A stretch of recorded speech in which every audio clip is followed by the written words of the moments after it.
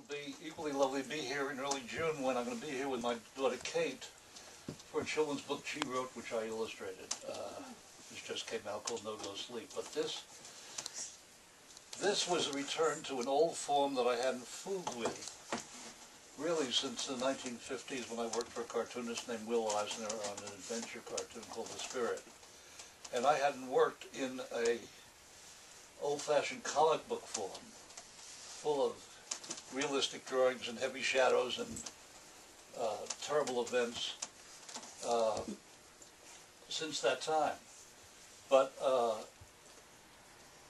when I worked for Eisner, I wrote his scripts and I did some layouts and things like that. And so I decided, because I had no time to really write something long for Kaylee, I would try to go back to my old comic book past, which I hadn't fooled with in a long time, many years. And I wrote this thing, because it's a noir book, I wrote a piece called Boob Noir.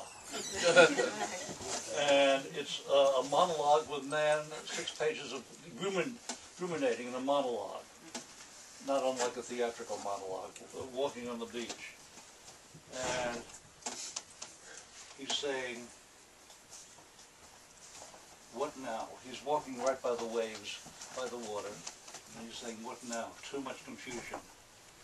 How do I get myself into this? The main thing, how do I get myself out? But first, what do I do with the body? She's been lying on my bedroom floor for 2 days? 3 days? Really? 3 days? 3 days walking up and down the beach on quite a lane?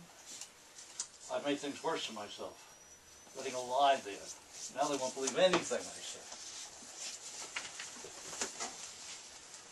Who would? And he keeps walking, just walking back and forth along the shore of the ocean. Not calling the police after I find a total stranger dead in my bedroom with a cord around her neck, naked, a looker, and I never saw her before in my life. What stopped me from calling 911? I would have, I meant to, but something made me take a closer look. Looking down on her dead body, all I could think of was feeling her up. Mind you, only the boobs. Nothing else. I mean, I'm not a sicko. Who would I be harming? With evidence? What evidence? None that I could see. And I got close, down on all fours, next to her, right next to her. So if there was any evidence, believe me, I would have seen it. Lying next to her on my side, not touching her, staring at her, that's all. I could have mounted her, but I didn't. I could have touched her anywhere I wanted. Anywhere.